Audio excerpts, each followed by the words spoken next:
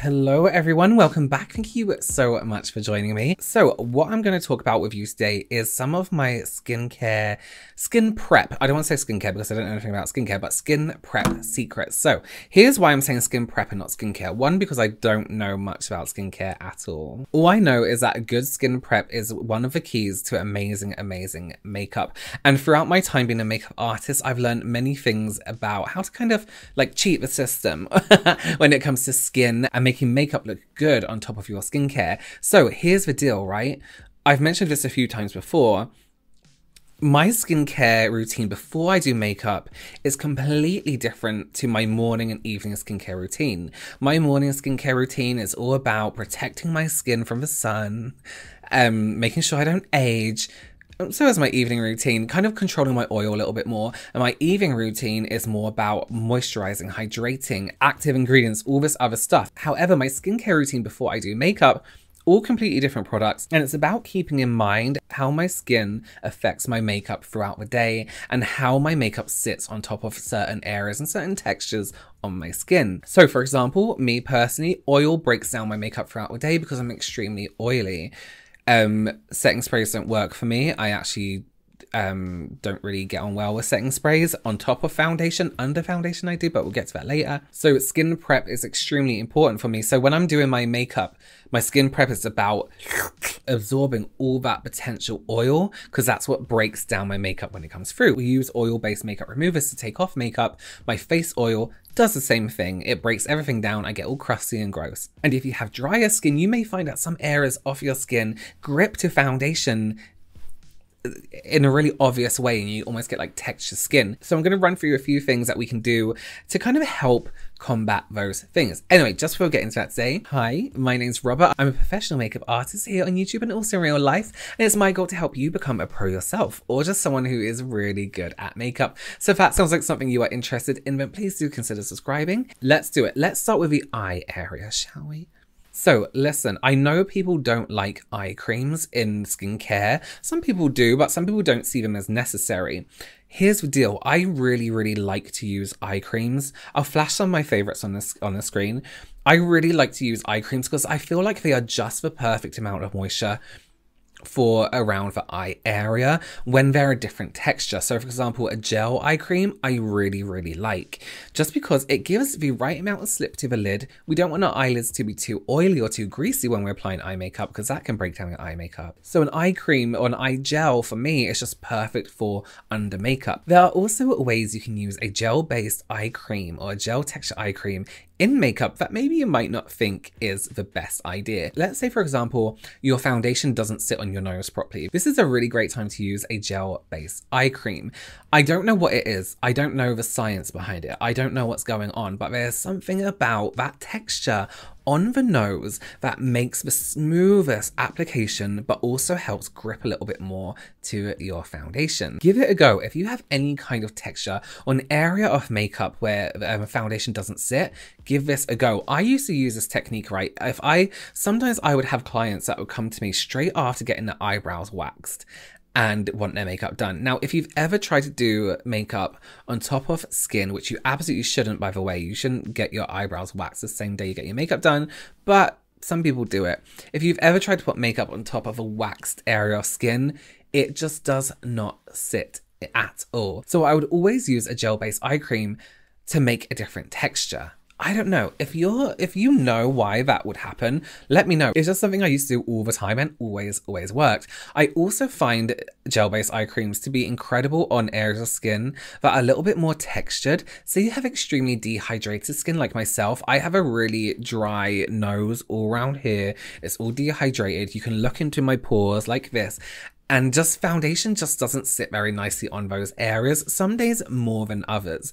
So I always use, again, gel-based eye cream in those areas, and it is a lifesaver. It works so well. This can also be done on areas that are extremely dry. So say you have crumbly skin, or maybe you have drier skin where the foundation just kind of really sits, almost like it's sitting in the crevices. That's a really great option.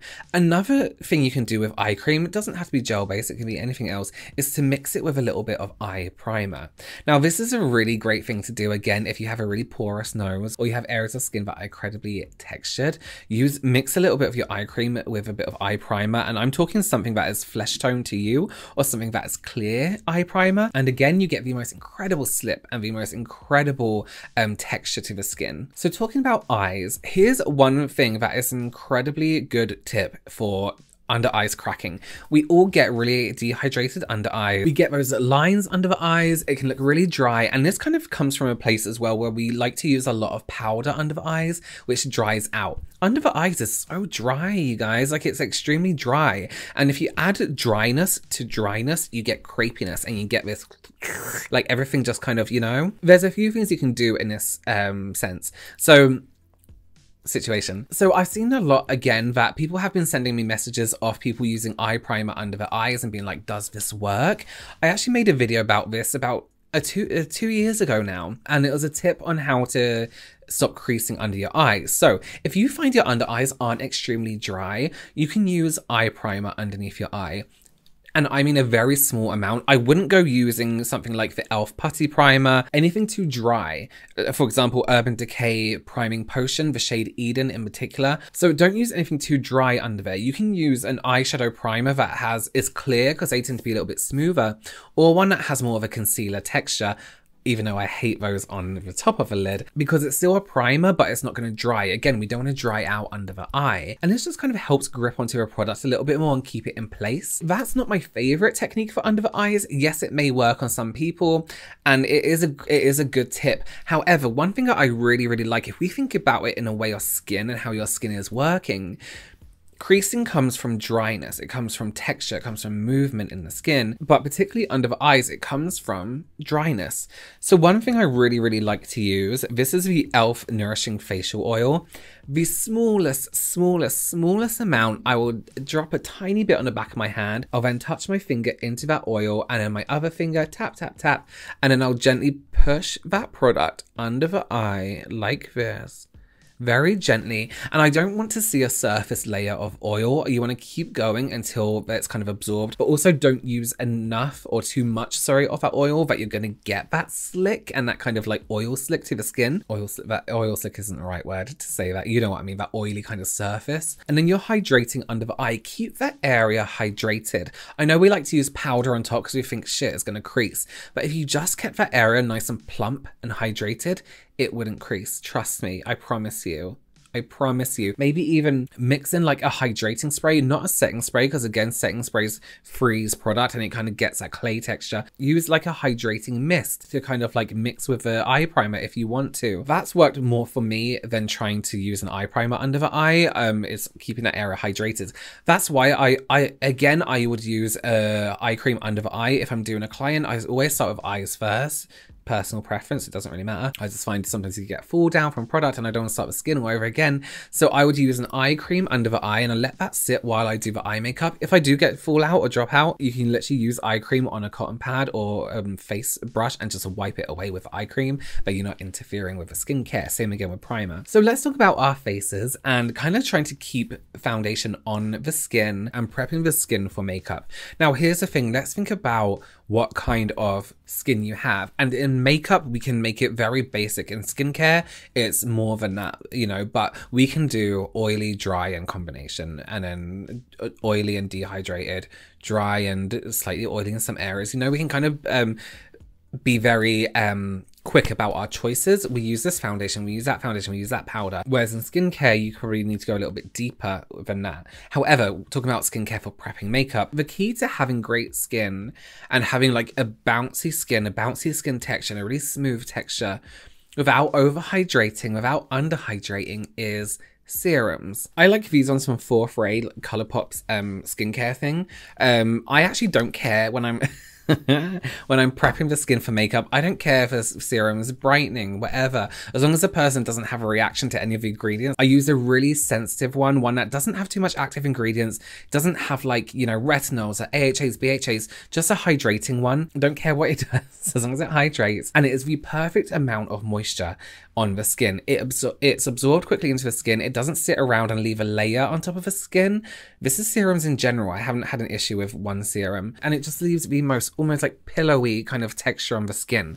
One serum I really like in particular, this is the Glow Recipe Watermelon Glow. I can never say this word. Niacinamide Dew Drops. Incredible. So stunning on the skin.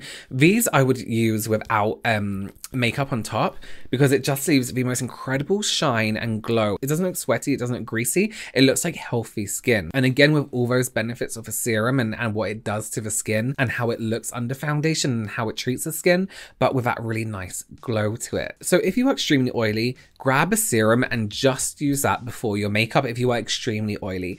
That and a bit of SPF and you're all good. If you're oily or dry, team up a serum with whatever other skincare you're going to use. Serums, so under makeup, are so amazing. So do try and incorporate one into your makeup routine. The ones from Fourth Ray are really affordable, and I think they come in a pack as well, or you can buy them individually. So for something that you might potentially be using every day, they're a really good price point. Okay, let's talk face primers. Now, some people don't like primer or don't see them as necessary. Listen, people were priming their skin way back. If this isn't a new thing, ancient Rome was using primers, you know?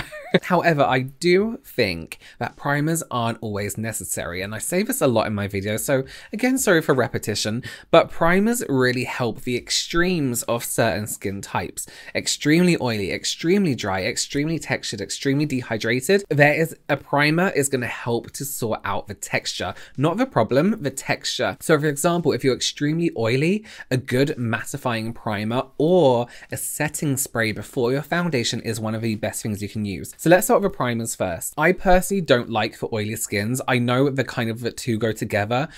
Things like Professional or those silicone-based primers, I really don't like those for oily skin or for dry skin actually. I prefer to use them in patches in certain areas if I need to. For oily skins, I really like to use a good sticky primer. Milk's Hydro Grip is a really good example of that, or one of my favorites, the e.l.f. Mint Melt Cooling Face Primer. I have a few of these now because I don't know if they're limited edition or not, but they're the best primer I've used for a really long time.